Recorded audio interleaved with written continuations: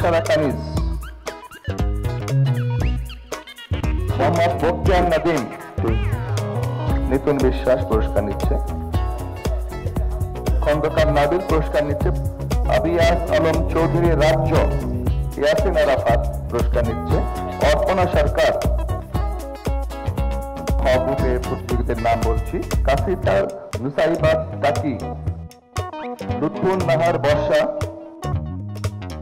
নুসরাত জাহান,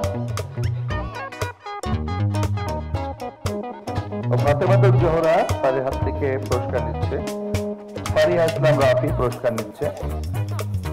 এবার পুরস্কার নিচ্ছে রাইসা ইসলাম জারা, পুরস্কার নিচ্ছে সুমাইয়া আক্তার মারিয়া, জাহাঙ্গীনা হাসান কিয়ানা।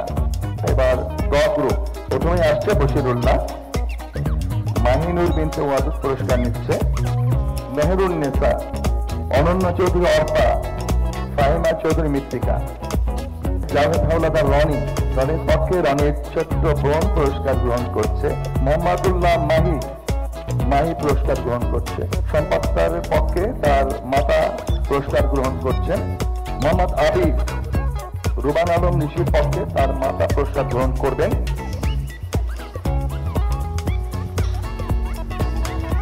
সৃজনশীল দৃষ্টিভঙ্গি যাদের মধ্যে থাকে তারা কিন্তু বেহুদা সময় নষ্ট করে না। জাতির জনক শিক্ষার্থীদেরকে, বিশেষ করে শিশুদেরকে অত্যন্ত পছন্দ করতেন।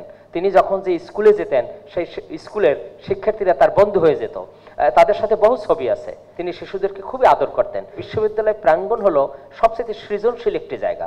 বিশ্ববিদ্যালয় প্রাঙ্গণেই সবকিছু তৈরি হবে, বিশ্ববিদ্যালয় প্রাঙ্গণ থেকেই সবাই কিছু শিখবে, নতুন কিছু আবিষ্কার সেটি বিশ্ববিদ্যালয় প্রাঙ্গণ থেকে হয়। তা আমরা চাচ্ছি যে আমাদের ছেলেমেয়েরা তারা যেন জাতির জনককে ভালোভাবে জানেন এবং জাতির জনককে শ্রদ্ধা করতে জানেন।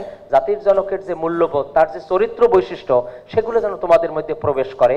তোমরা যেন জাতির জনকের প্রতি, তার যে মূল্যবোধের প্রতি, সেটির প্রতি শ্রদ্ধাশীল থাকতে পারো। সেটির জন্যই মূলত আমাদের এই ধরনের আয়োজন প্রতি বছরই আমরা করে থাকি। তোমরা যারা ছবি এঁকেছো তোমাদেরকে অভিনন্দন জানাই, তোমাদেরকে আন্তরিক ধন্যবাদ জানাই।